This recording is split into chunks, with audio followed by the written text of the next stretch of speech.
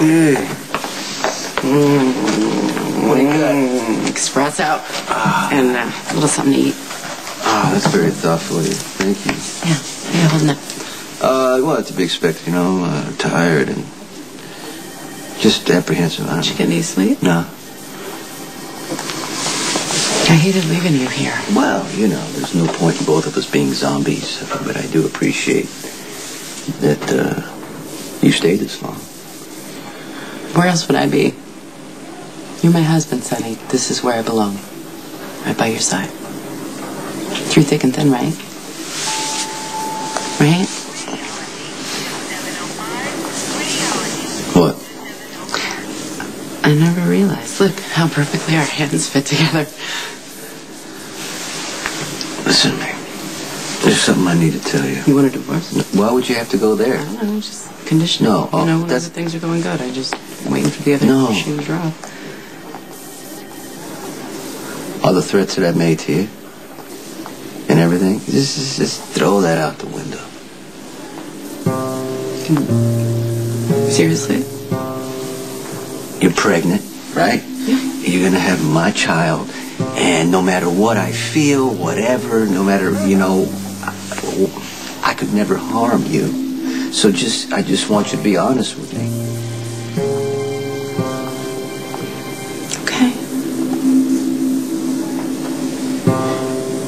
Did you have anything to do with Michael's shooting?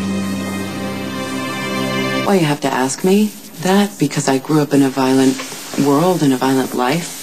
And if you crossed somebody in my family, then you were disposed of. I mean, that's what we grew up with at the breakfast table, like Michael.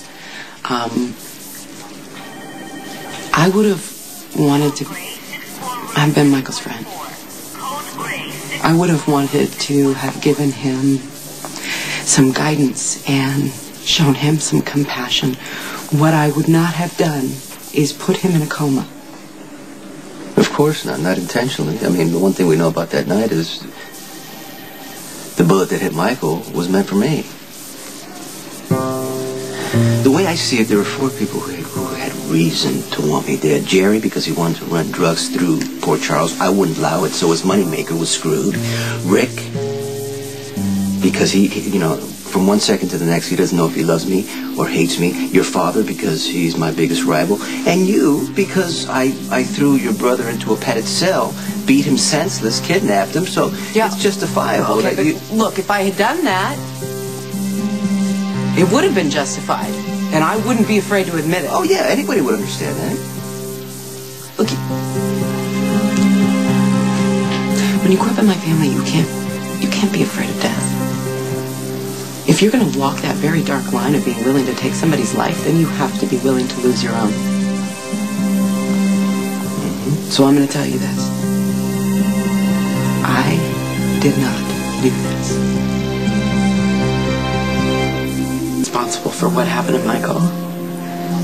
I would have had an abortion no matter what you wanted. I wouldn't have been able to live with myself carrying your child, knowing what I had done. I'm struggling with this, you know. But because of, you know, for the sake of the baby, I choose to believe what you're telling me is true. Thanks.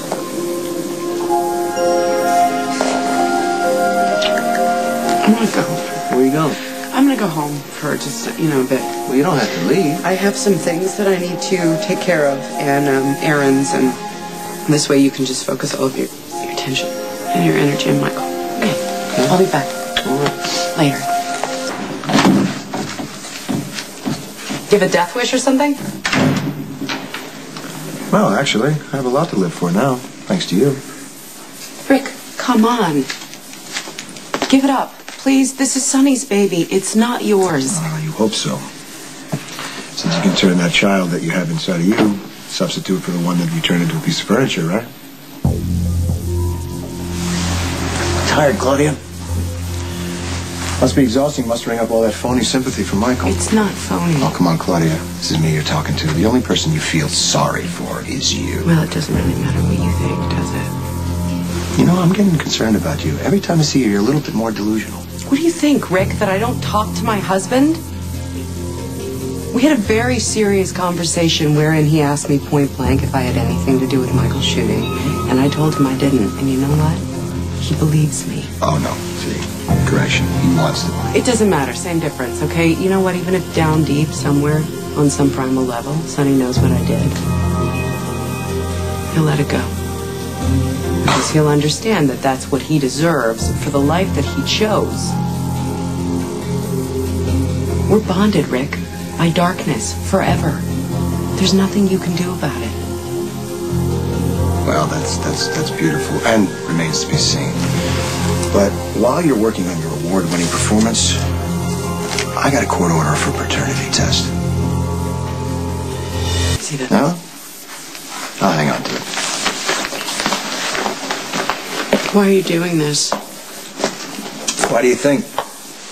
Look, my brother may be stupid enough to trust you, though I highly doubt it, but I am not.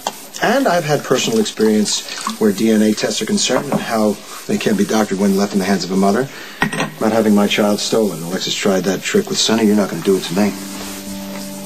So what does this paternity test mean? You're forcing me to have an amnio? No. But the minute that child pops out, he or she is going to be tested. And if you decide to have an amnio during the pregnancy, I need to be informed of the result. And what do you think's going to happen, Rick? I mean, what if you're right? What if it is your baby and Sonny finds out about that? You think he's just going to shift over into the uncle role? I think it gives him the excuse he's looking for to kill you. Well, I guess I'm just going to have to take that chance, huh? But, you know, before I died, I might be compelled to tell my brother all the little things about his wife that he doesn't know. For instance, you tried to kill me under his own roof after a little romp in the hay to keep me quiet about what you did to Michael, right? Cards on the table, Rick. That wasn't nice. What do you want? Who knows about this court order besides us? Sonny's attorney, your attorney, Alexis Davis, Diane Miller, because if Sonny already knows about this... You know what? You are the only one in this room who gives a damn whether Sonny knows about this. That's what this is about, right, Rick? You want to use a little baby so you can finally feel like a man? Wrong. Then what do you want? My kid.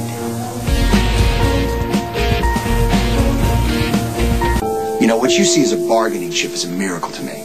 I'm not going to let you rob me of it. Nobody is trying to rob you of anything, Rick. Yeah. This is not your baby. Come on. God's sake. Okay, well, at least we're going to know for sure, right, Claudia? Make no mistake, I will execute that order for paternity test. Neither you nor Sonny are going to deny me my rights as the father of this child.